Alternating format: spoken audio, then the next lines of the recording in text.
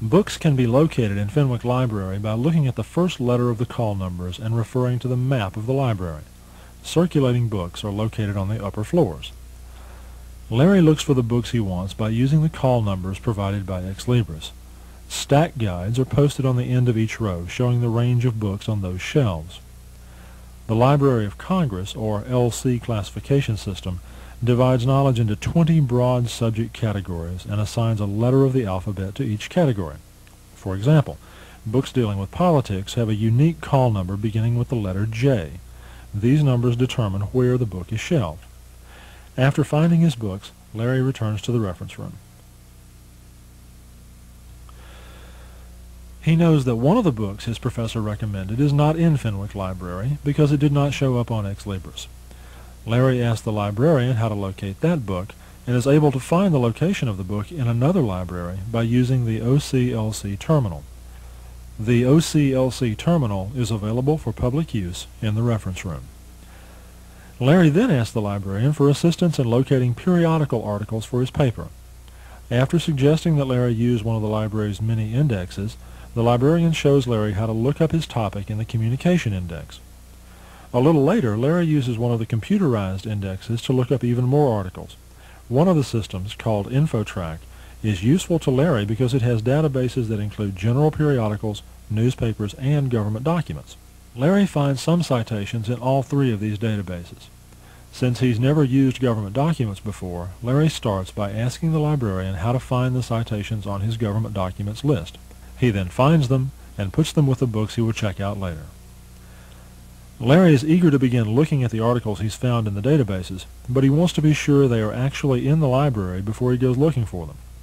The library has a list of its periodicals called the Fenwick Library Periodicals Holdings List. It indicates the years of each periodical that the library owns and whether the periodical is on paper or microform. After Larry has checked the list for all of his periodical titles, the librarian directs him to the periodical service desk at the other end of the building. He can ask for more help there.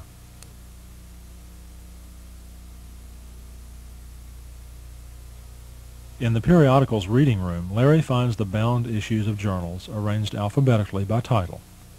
He is also shown the microform cabinets and the machines for viewing and printing from microform. While looking through journals on microfilm, Larry finds an article about the 1972 presidential campaign, including information about President Nixon's use of the media. It occurs to Larry that, since his paper is on television and politics, he can make it more interesting by including an audiovisual segment.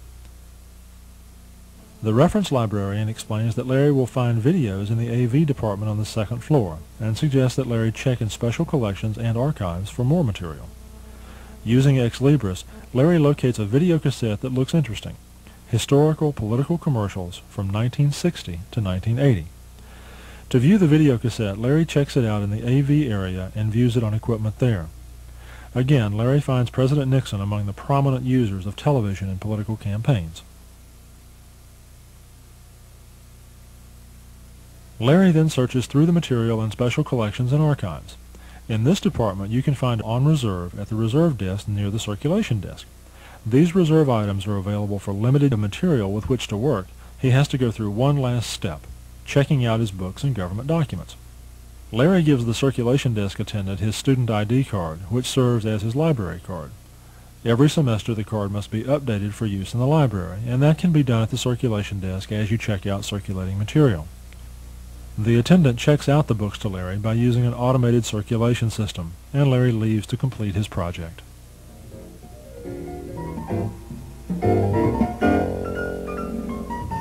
This has been a quick introduction to much of what we have to offer at Fenwick Library, but we hope you'll keep in mind what you can find in Ex Libris, in the stacks, in the reference room, in periodicals, government documents, the audiovisual collection, and in special collections.